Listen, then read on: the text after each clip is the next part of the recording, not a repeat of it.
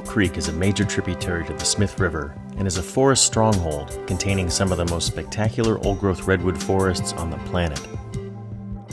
The Smith River is world-renowned for being a salmon stronghold.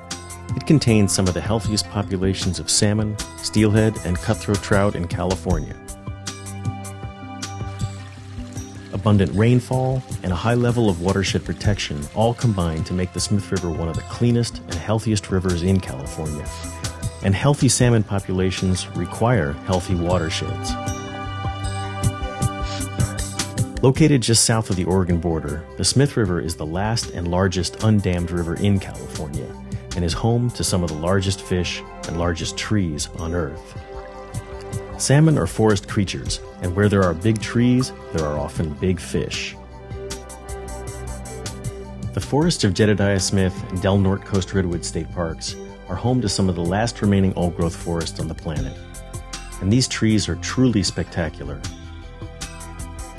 The lower Mill Creek Basin is home to one of the most complex forests on Earth, and has been under park protection since 1929. But until 2002, the Upper Basin was owned by a private timber company who harvested trees and managed the land for commercial purposes. When the California State Park System took ownership of the Mill Creek property in 2002, it fulfilled a long-standing dream to unite the Upper and Lower Mill Creek watershed. Today, a collaborative team of state and federal agencies, individuals, and non-governmental organizations are working to reweave the fabric of the ancient forest ecosystem, a long-term goal that will take decades, if not centuries.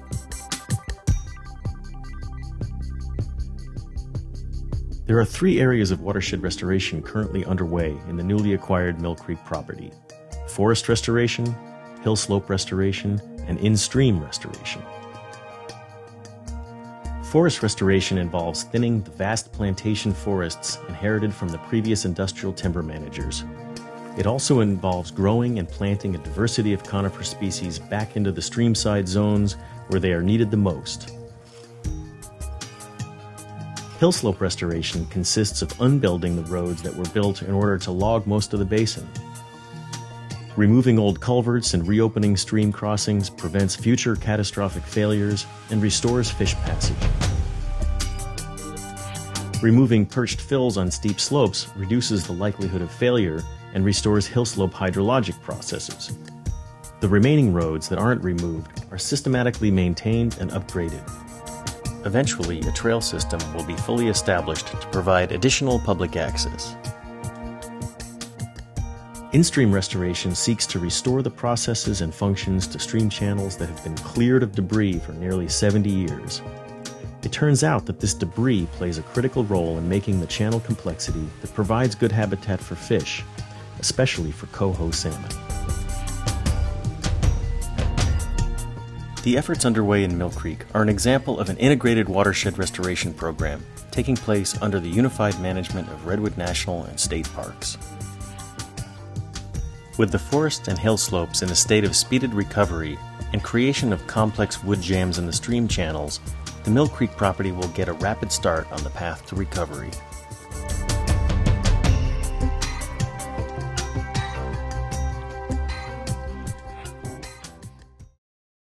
Well, the primary objective of the Mill Creek property is to grow more old forest. But Mill Creek still has a long way to go until its forests can be called old growth. At Mill Creek, we have a very unnatural condition where Douglas fir predominates over redwood in many places where that wouldn't have occurred naturally. And the density of trees is so high that the trees are actually struggling and competing with each other for growing space, for light, for water. We have an ecologically based program of forest restoration to remove some of those stresses from the forest. This program involves thinning dense young plantations and replanting a diversity of conifer species in riparian and restoration zones. The nursery at Mill Creek is operated by Dan Burgess, a local community organizer and restoration practitioner. Dan has gathered seeds and sprouts and is raising them in a well-designed nursery near the old mill site. One of their key issues is genetic integrity. The seed source, again, is part of the genetic integrity program. We want to collect local material, find the source of the seed and the propagation material as close to the restoration site as possible. So that means within a mile, and if not within a mile, at least 800 feet in elevation from that site. Thinning the vast stands of young trees is hard work and must be carefully coordinated with the road removal program in order to avoid difficult access situations. This investment of time and energy improves forest health and will decrease the time required to reestablish a forest stronghold on the Mill Creek property. I'll be dead and gone before this stand looks like it did historically, but if I can at least get the stand, these forests, on a trajectory or on a path that will help them achieve those conditions in the long term, then I'll consider my work here successful.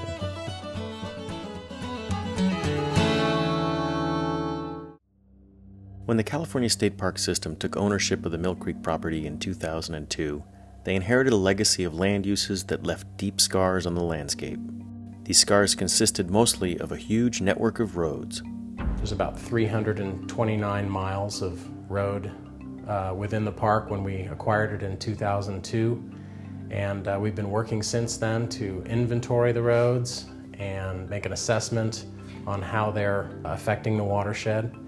We're now actively working on those roads by either removing them or upgrading them to afford some protection to the watershed. In order to promote the long-term health and productivity of both forests and streams, an intensive road removal program has been underway since 2004. Removal of steep fill slopes and culverted stream crossings reduces the likelihood of catastrophic failures. Removal of fish barrier culverts restores fish passage to areas that have been blocked for decades. Removing these roads not only makes ecological sense, it also makes economic sense. By investing in removing the roads, we're actually saving a lot of money in the long term. A section of that road was approximately $400,000. It costs about $40,000 a year to maintain it. So if you look at the cost to remove the road, we recover our cost in about 10 years, and if you factor in some inflation, you're probably talking somewhere less than that. But the long-term goal is ecologic. What we're doing here basically is removing these roads over time to build a strong foundation for the recovery of the watershed, the forest, and the aquatic system. In-stream restoration efforts are intended to restore the processes that create healthy salmon habitats. Over 20 years of fisheries monitoring in Mill Creek has shown that fish numbers in the West Branch are much higher than fish numbers in the East Fork. This difference is partly due to the lack of structural wood in the East Fork and to the predominance of alder trees. Well, after 100 years or more of commercial wood extraction, the streams and rivers here have become so depleted of wood that their form was counterproductive to salmon habitat and the habitat forming processes that are related to wood. In order to restore these habitat forming processes, it is necessary to add a lot of wood. We've got forest restoration, hill slope restoration, where we're removing old logging roads, and those two activities have provided an unlimited or nearly unlimited amount of wood in all forms for us to do the in-stream wood loading.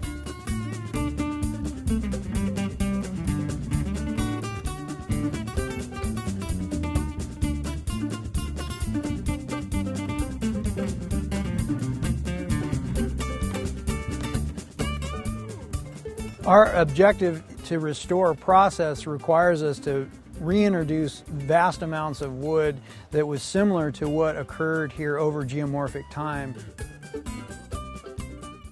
Without wood, forest streams become simplified, often described as flumes or bowling alleys.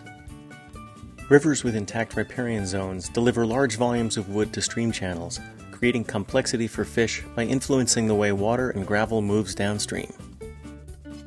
One of the main goals of the in-stream restoration program at Mill Creek is to build large, complex wood jams. We constructed this structure to increase overbank flows onto the floodplain on the left side of the channel. And as a consequence of that reconstruction or the emplacement of this wood, we have some complex side channel habitat that is formed that provides a velocity escape route for juveniles and adults to get out of the main flow of the channel. This type of in-stream restoration began at a small scale in the East Fork of Mill Creek starting in 2006. An additional 10 complex wood jams were constructed in 2008, and we are already seeing profound results. With time, the East Fork of Mill Creek will provide much better spawning and rearing habitat for the numerous salmon and trout that return to Mill Creek each year. With continued restoration efforts, Mill Creek will continue to play a critical role as both a forest stronghold and a salmon stronghold.